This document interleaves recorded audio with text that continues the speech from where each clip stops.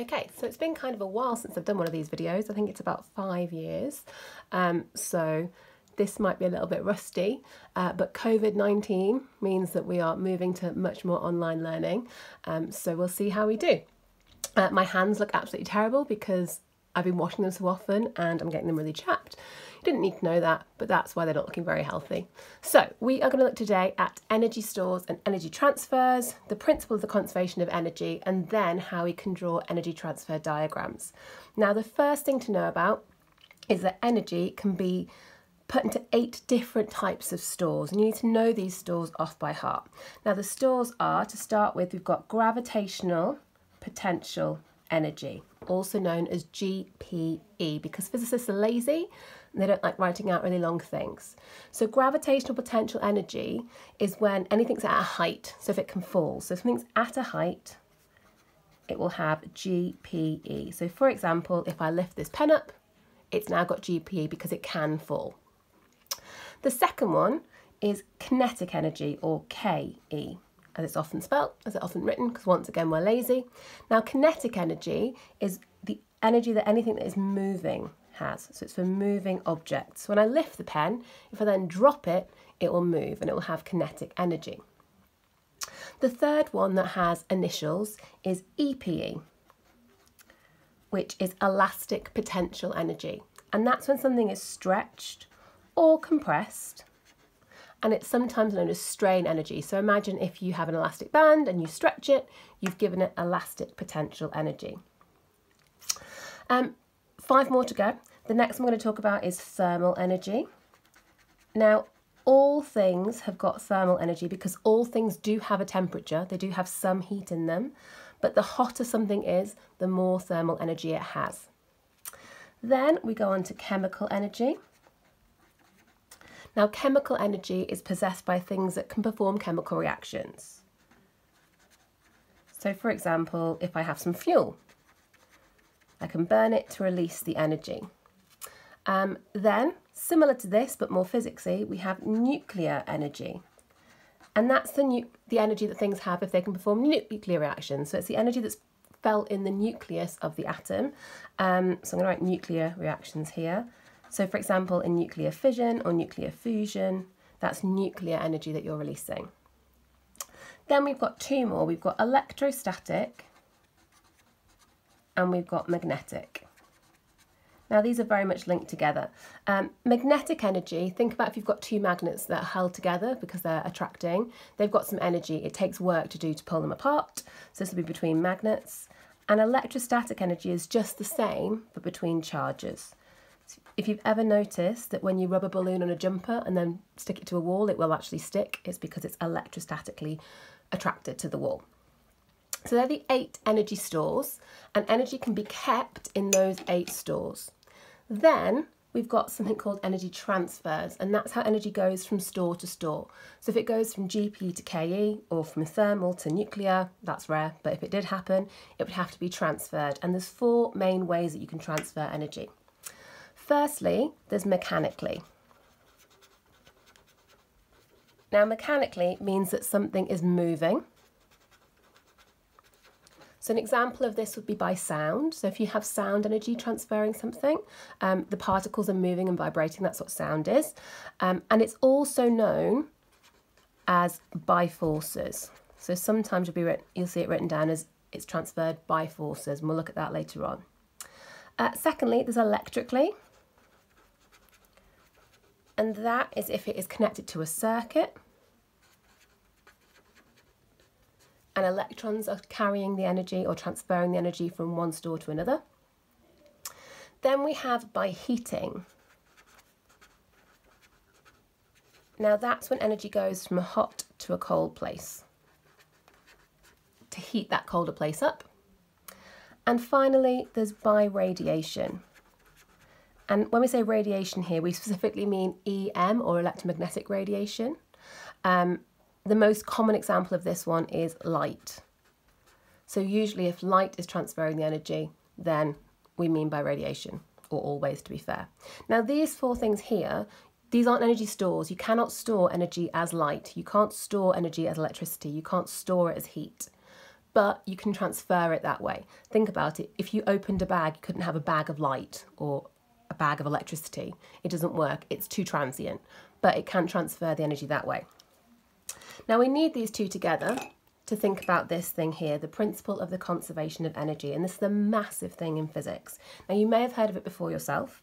The principle of the conservation of energy is that energy cannot be created or destroyed, only transferred from one store or form, people often say, to another. So we can't make energy. Energy was made at the very start of the universe. The total amount of energy in the universe is fixed. It can't go up, it can't go down. What we can do is switch it from form to form. And we can definitely waste it. We can switch it into a form that's not very useful, but we can't actually lose it. And that brings me on to the idea of a closed system. Now, a closed system has got two words we need to unpack there. Firstly, a system is just a collection of objects. And a closed system is a collection of objects that can be treated on its own or in isolation. Now, in a closed system, because of the principle of the conservation of energy, what we can say is that the net energy change is zero in a closed system. I can't ever have more or less energy. A really big example of a closed system is the universe. So I can't make energy or destroy it. I can't add or take any away. If you have a system where energy increases or decreases, then it's not a closed system. Think about a car, for example. You put petrol into a car, that's going to increase its chemical energy. That's not a closed system because you've put something into it. But if we think about a closed system, then you can't have an energy change. Now we need to use these, and we need to use them in our energy transfer diagrams. And this is quite a tricky part of the physics. So for any energy transfer diagrams, you have to think about what the store is at the start. And you often write that in a box. Then you need to think about what the store is at the end. You've got to make sure that these are actually stores and they're not transfers. So you can't have light here, you can't have heat here, you can't have by forces here. The transfer is written along the arrow, like so. This is a very simple one. We'll see when we come to some examples that sometimes there's more than one store, there's more than one transfer. We're going to simplify some of these situations to make them a little bit easier, but generally this is how it works. So we're going to think about a ball rolling down a hill. Now when a ball is up a hill, it's at a height, it can fall. So it starts off with GPE. It's got gravitational potential energy. When it rolls down the hill, it's moving. So that GPE has become kinetic energy. I'm not going to quite close the box yet. And it's done that because it's moved. And if it's moved, that means we can write mechanically, or we can write by forces on the arrow. Now, in a perfect world, this is what we just write. But actually, when you roll down a hill, there's a pesky little force called friction. And the friction will cause the ball to slow down, actually, because some of that energy is not going to go to KE. It's going to go to thermal energy of the surroundings and the ball. So I could write KE and thermal. You could be specific and say KE of the ball, thermal and thermal of surroundings and the ball. Now, this is because of friction. When we do work against friction, that's because of forces. So that also counts as mechanically. Or you could write here by forces. So it's a little bit trickier than it might first seem. A kettle boiling water. Now I'm going to imagine this is a normal kettle. It's plugged into the mains. Now the mains is an electricity supply, but electricity is not an energy store. So we can't write that in our first box. In our first box, what we actually have to write is KE. Because electricity is made when, in a power station somewhere far away, a turbine is spun by some kind of, usually steam. So that spinning turbine has got kinetic energy, and that is what then makes the electricity. So then the transfer is electricity, or electrically. And eventually, when we're boiling the water, we want the water to get hot, which means we're going to the thermal store of the water. If it's the kettle, it also makes the kettle heat up as well, so that would be the thermal store of the kettle. And we don't purely go by electricity here. We'd also have a bit of heat, because we're heating up the water, and you might get some sound. Okay, that's more of a waste, but you've all heard a kettle boil, I'm sure. You do get some sound energy there too. Right, next one, shooting an arrow. Now when you shoot an arrow, I'm going to think about when you hold the bow in its taut position to when the arrow then moves. So when the bow is in its taut position, you've stretched the bow, and so you start with EPE. This is quite an easy one actually. When the arrow is moving, it's moving. So it's got kinetic energy.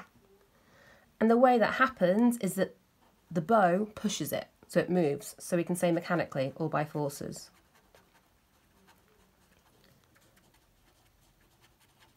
Now, just like up here, where friction gets in the way in the real world, this won't go on forever. So we could also write, if we wanted to, and thermal energy of the surroundings and the arrow. But I'm going to keep it simple there for now. Right, a candle burning. Now, when a candle burns, it produces light. We all know that, but light is actually not a store, it's a transfer. So light is going to go on my arrow. And I would write by radiation or light, either one. So where does that energy come from? Well, a candle produces light through combustion. And combustion is a chemical reaction. So we start off with a chemical store. Now, where does that light go? Well, actually, it just ends up around your room, and it ends up in the walls of your room, but it's not as light as, not heat, but thermal energy. That candle will slightly heat up the surroundings. Now, if you think about it, candles are warm as well. If I put my hand near it, it is quite hot. So it's not just light that comes out of that, there's also heat. So light and heat then turn into the thermal store of the surroundings of the room. Now a torch you'd think is quite similar, and it is, to be fair. A torch, I'm going to consider that it's battery powered. Anything that's got a battery is chemically storing energy, because batteries basically have chemical reactions that make the electrical circuit work. So I'm going to start with chemical. So that's a good tip. Anytime it's battery, it starts with chemical. Anytime it's the mains electricity, it starts with Ke.